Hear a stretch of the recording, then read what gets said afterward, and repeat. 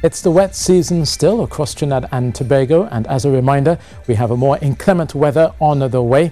In fact, there's now an adverse yellow alert out from the Meteorological Service, and this is for Wednesday from 10 a.m. continuing till Thursday at 8 p.m. Possibility of a street or flash flooding, as well as gusty winds and landslides and landslips. And the main reason is that we could be seeing the ITCZ bringing some intense activity.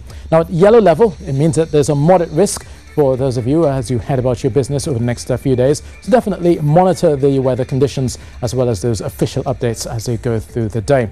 Now we have been looking further to the north at this area of disturbance. This has no effect basically on what's happening down below here. You can just see a lot of the rain across the Leeward Islands that's centered around that disturbance. Meanwhile, down towards the south, we did see tropical wave passing through this morning, bringing those sharp showers. But the ITCZ is what's trailing behind, and that's set to bring a lot more consistent rainfall, steady bursts of rain as we go through the next few days.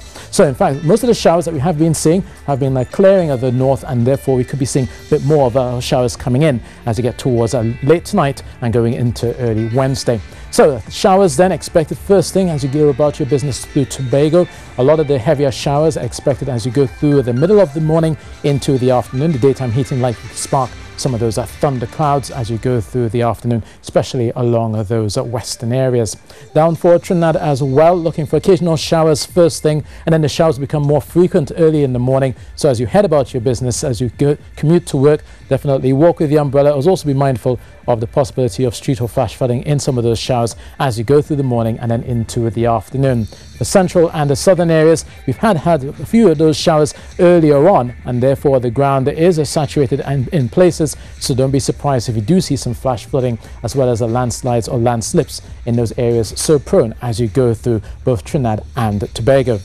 Now, temperature-wise, it will feel cool tonight, possibly as low as 23 degrees Celsius, but no higher than 28 is expected through Wednesday, and it will remain quite cool on a Thursday. But bearing in mind that the adverse yellow alert will remain in effect for both Trinidad and Tobago through Thursday, and then on Friday, conditions will begin to clear just a bit. And then on Saturday, we should be seeing a bit more sunshine with a much fairer skies expected, at least through much of the weekend.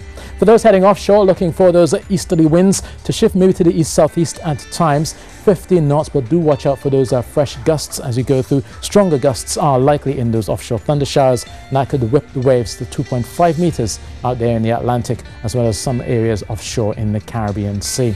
Now, across the Caribbean, there's a small matter of a cricket, but unfortunately, there's still some moisture trailing behind that disturbance. So a few of those showers are set to come through St. Lucia, but the bulk of it will likely be around Puerto Rico into Hispaniola as well. A lot of that activity may be possible to cause a street or flash flooding, and maybe some landslides and landslips as well around Santo Domingo.